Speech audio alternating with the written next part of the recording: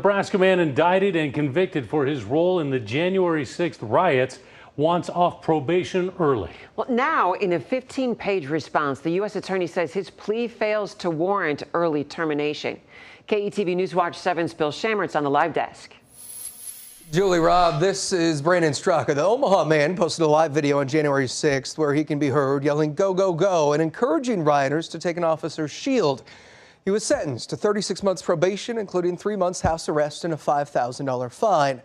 Straka is about halfway through that probation, and in a motion filed this month to try and end it early, he says he's complied with all the conditions, that he's been offered a job in New York and also helped raise $20,000 for 2 national police charities.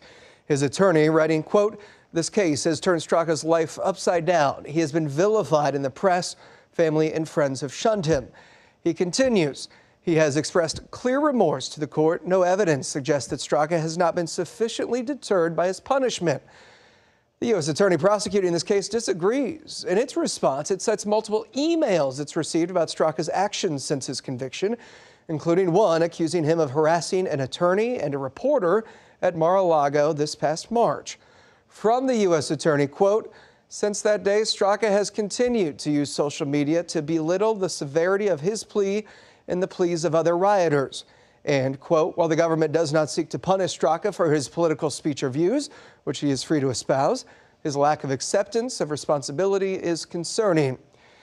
The decision is now in the hands of the judge. No timeline for that, but Straka still has about 17 months left on his probation. We'll keep following this story. Back to you. All right, Bill, thanks for the update.